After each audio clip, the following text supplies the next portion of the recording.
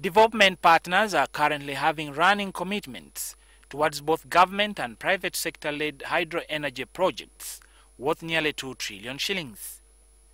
They are, however, raising concern over the fast reducing water levels across project areas and those where feasibility studies are being conducted on hydropower production. And in fact, strongly believe that all the objectives of the project will be achieved for the benefit of all Ugandans. We also hope it will help Uganda to participate in the reduction and the adaptation to climate change.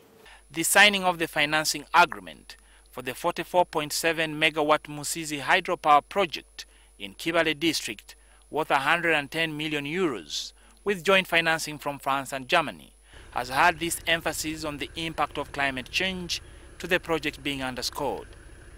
The project will contribute to a sustainable growth pattern for the country and save 123,000 tons of CO2 emissions by replacing diesel generators. The project will generate enough electricity to supply about 1 million people in Uganda with clean electricity.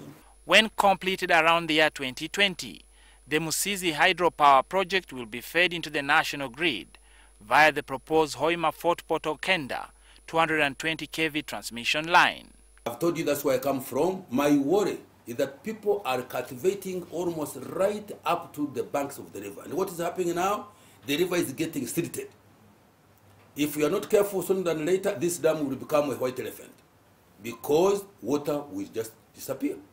Reina Ojon, NTV Business.